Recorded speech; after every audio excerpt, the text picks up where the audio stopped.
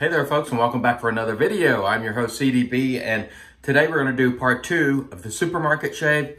We're going to announce the giveaway winner from last week, so stay tuned for that. But let's talk about the gear that we acquired. We got the Blades for Men boar brush, which you see right here, and I soaked this and shampooed it. I did what I would typically do with a natural hairbrush, which is to try to defunk it. And to be honest, this one wasn't that funky. It didn't really have a bad smell.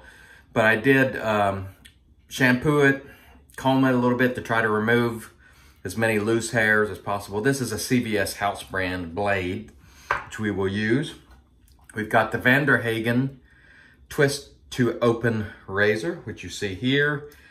And let's open the mechanism, and we shall put in the Van der Hagen, let's show you the Van der Hagen blade, which you can see right there. And I just dropped it in the floor. Stand by. All right, and we are back. The Van der Hagen blade now loaded in our twist to open razor. It does have some sticking out on the sides, which some people really don't like. It doesn't really bother me. It's more of a cosmetic issue for me. I've never nicked myself with those. And here is what the Van der Hagen blade package looks like. And we're gonna go with the Neutrogena Sensitive Skin Cream. And I had a viewer who predicted what would happen here.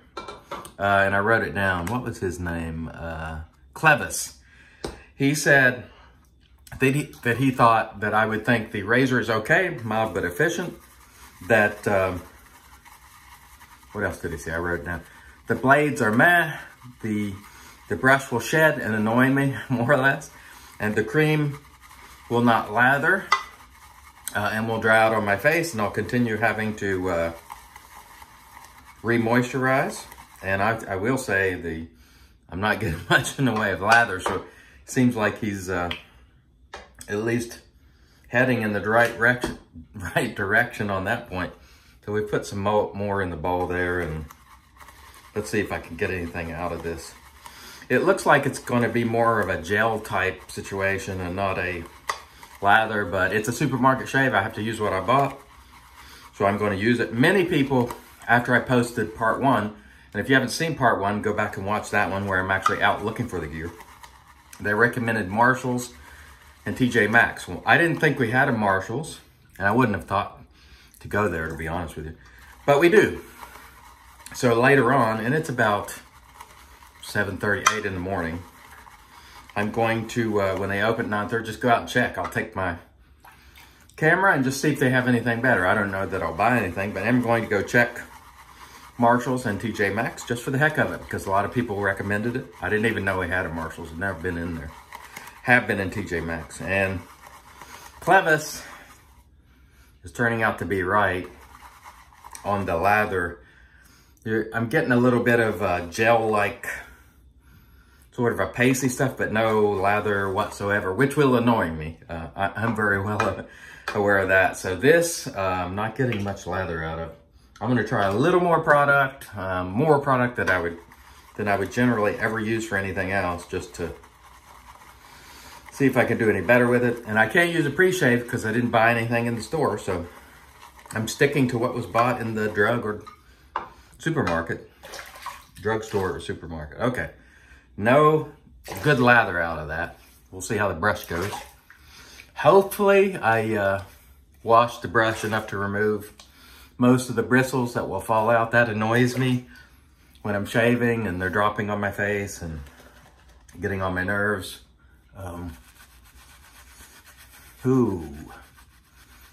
The brush obviously is not broken in. It is way more scritchy would be the word that I'm used to. That's a shaving term, not a real term, I don't think. Widely used in the shaving community. This is probably a brushless cream, I guess, so. But I'm gonna use a brush anyway because it's part of the kit. This is not an ideal lather. I believe that I'll be able to to get a decent shave out of this gear. But in terms of lather, and honestly, this brush, I think I'm feeling a, not very good, folks. You know, this is what you get. Now that said, we have access here in America to tons of artisans, and you know, we have a wealth of products that are available to us. So I'm not whining. I just want to demonstrate really that this is a niche thing. Like, it's not widely, products are not widely available in retail stores. You have to order them online. It's all online, you know. Now there are some stores, a terrible lather, by the way, but I presume it's brushless. So we'll get started. In New York City, there's a drugstore called Pasteur's, which I've never been, but they have everything. So there are shaving stores in the United States and drugstores, at least one, Pasteur's, where you can find just about anything. But the average drugstore supermarket, not much. All right, and the razor feels okay. It feels like your garden variety, and see? So once again, Clevis, proving to be clairvoyant, maybe, or, you know, he can foresee the future, or actually he said he's tried these products himself, so he knows, and he's turning out to be right. The razor is fine. It is your garden variety, Weishi, like twist to own. Really no problem with it. The blades don't feel as smooth as I would like typically. And so he's also right about that. I think he's going to end up being right. The one thing he put was, I would like the Aqua Velva, and I do, but we're not going to use the Aqua Velva because I also found this Blade brand, so we'll try it and maybe I'll like it. But the razor is fine. It'll get you through in a pinch. Blade is okay. There we go again. This is really what I dislike about natural hair brushes, that especially initially, they just drop.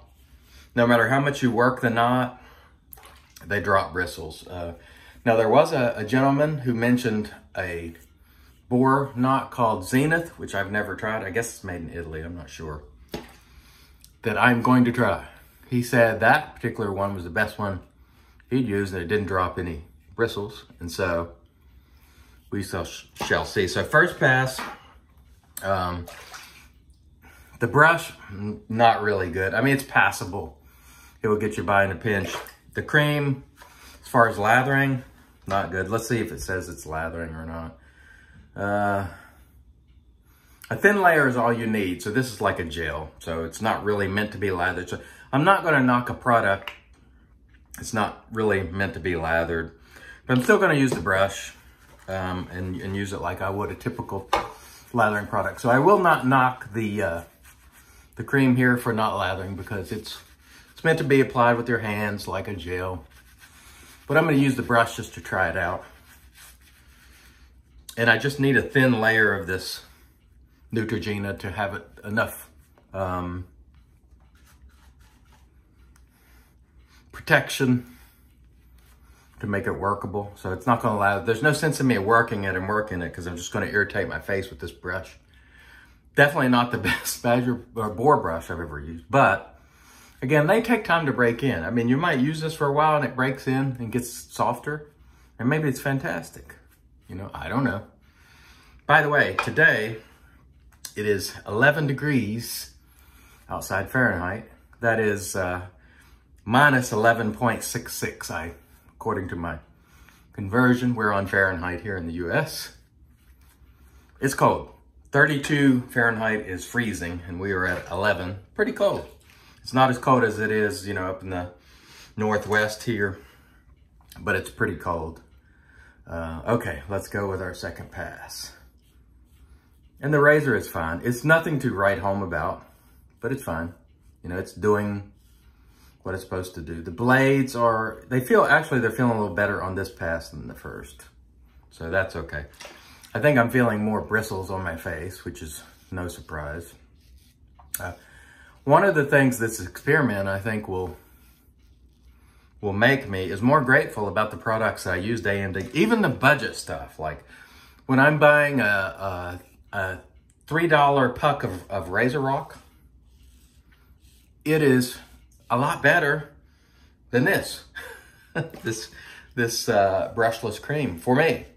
You know, the cheapest traditional products for me, Williams Mug Soap, the Derby, is better for me in my use case than this. So I'm grateful for the budget products that we have out there. Our West Coast Shaving Synthetics, the Razor Rock Synthetics, Yaqui Synthetics. You know, that stuff is good stuff relative to this. And it's good stuff, I would argue, relative to a lot of things. Just my personal opinion. Yesterday, there was a gentleman named Buddy who was commenting. I'm feeling a bristle somewhere. Anyway, Buddy commented that he was from Greenbrier County here in West Virginia and had been watching the videos for some time and didn't know that I was from Charleston, West Virginia. And then we got to, you know, going back and forth in the comments, and turns out he's went fishing in some of the exact same, the exact same fishing holes.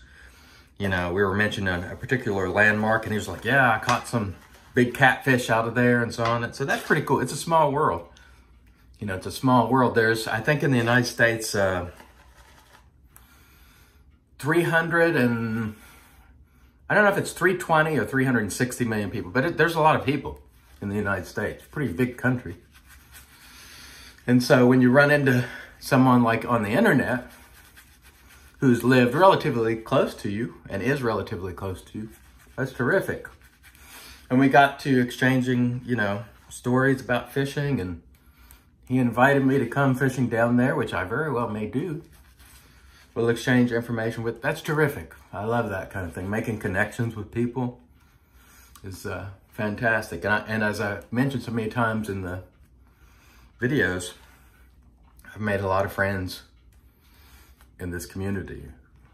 And so that is terrific. By the way, before we get going on our third pass here, let's announce the giveaway winner of the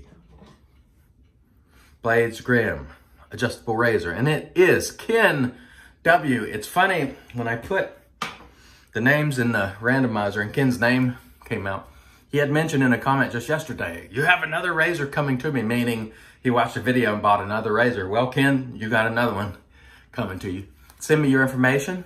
cdb@imcdb.com is the email, and I'll get it out to you probably later next week. Congrats, Ken. The rest of you, there will be another giveaway tomorrow announced, so don't fret, and thank you very much. The rules for that giveaway will be announced tomorrow, so don't enter today. Wait for the video tomorrow. We're going to finish this supermarket shave today, and then we'll do the giveaway in the video tomorrow. So, again, Clevis turning out to be absolutely correct. Absolutely correct. The cream is fine for what it is. If you're going to use a non-lathering, it's okay. You know, again, I don't knock a product that's not meant for what I'm doing. It's fine. No problem with it. It works just fine. The razor will get you through in a pinch. Will it last as long as the old Gillette Super Speeds and so on? I don't know. It might, but I doubt it. But it's fine. If you don't have anything else, or if you start with it, I'm sure it'll be just fine. The brush, it needs a lot more work, but you know, it was the only brush they had, and I didn't think I was going to find one, to be honest with you. So it has done its job, although it did drop some bristles, which annoys me, but that happens all the time. So it is absolutely not unique to this brush. So, you know, that kind of comes with the natural hair territory. I've had very expensive top of the line Badger brushes that drop hair, a lot of hair, more than you would think, an alarming rate of hair. I won't mention the brands, but you know, some of the best names in traditional old school Badger have dropped many hair, expensive brushes. So, you know, it can happen. It's just the thing that comes with natural hair, and the funk, which is, if you get a natural hair, a boar or Badger, and it has, you know what it means. It's this oily funk, and you shampoo and shampoo and shampoo, try to get it out. You know, just very smelly, and it's the way some of them come, but not all. Okay, that wasn't, you know, for what it wasn't bad. It's workable. Is it great? Absolutely not. But it's workable. It's doable. Let me rinse and we'll come back and do the post. Stay tuned. And we are back, and we're not going to use the Thayers because I didn't get the Thayers in the grocery store. So we're going to use the Blade for Men Arctic Blue Aftershave Cooling. This is from CVS, their house brand. We shall slap it on and see what it smells like. Reminiscent of Aqua Velva. That's what it smells like to me. It's really powdery. It's much more powdery than Aqua Velva. It's got a nice smell if you like powdery Aqua Velva-like scents, but this one's a lot more. This is really a super powdery barbershop type scent. Maybe along the lines of your Floyd Blue. Not as good. Really powdery. It's not bad. I like it. It's definitely an old school throwback sort of scent. Really powdery. Again, that's the key in describing the scent here. All right, let us review what we have used. The Van der Hagen Twist to Open. It's okay. It did what it was supposed to do. Really no problem with it. You're not going to expect the very best for a razor out of the drugstore. It did its job. The Blade was okay.